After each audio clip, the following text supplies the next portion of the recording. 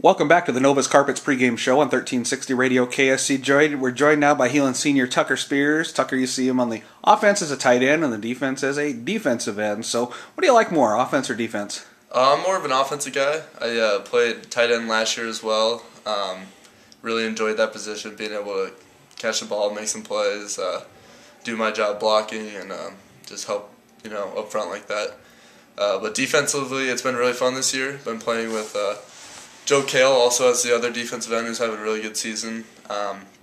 So I've been getting better at the job and helping the team out as much as I can. You're a tight end, like you talked about, blocking and pass catching. So is the blocking something you had to learn, the technique?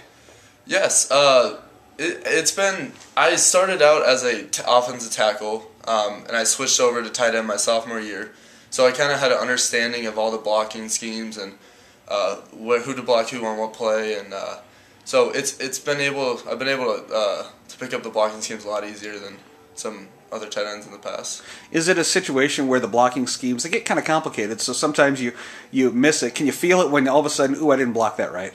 Yep, there are plays where if you do block the wrong guy or miss your guy, that it can be a crucial block and can really slow up the play.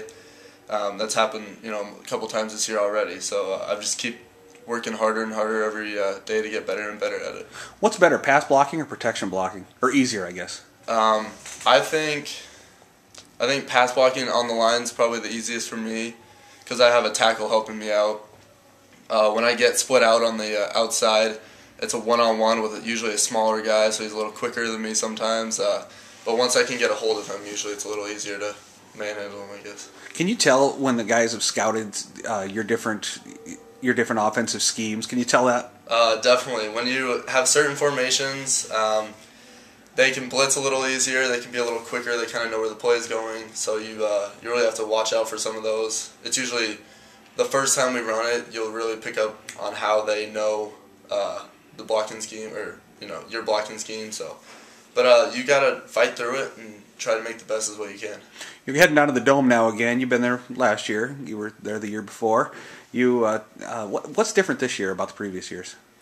I feel like I'm more of a leader this year. I feel like that I paid more of a contribution to the team to get them this year, as playing both ways, defensively and offensively. But I'm just as excited as it was last year to get there, and hopefully we can do as well as we did last year. Is there a difference you notice playing indoors versus out? Does anything really change? Other than weather? Yeah, weather. That's one big. How about the noise? Noise, I think it's going to be louder in the Dome. It's going to be a bigger atmosphere. It's going to be harder to hear the play calls, so there's going to be a lot more signals. But other than that, I think the weather is really the main thing that is different. What's it feel like to walk out on that Dome floor? It's awesome. It's a different environment. It excites you. It's something new. It's just what you've accomplished, throughout the whole year. That's what you're finally stepping onto and being able to compete at the next level. At last year's game, you guys had that pretty well in hand, and it was evident from everybody. The coaches probably didn't tell you that, but it was evident from everybody that you were going to win that thing after the end of the first quarter. Yeah. Do you feel that on the sideline, even though the coaches are telling you the game's always nothing? No, especially last year, I felt like I never really felt like we secured a win until late in the fourth quarter if we have a big lead, or until those final seconds really take off. I'm really focused on how each play by play, drive by drive.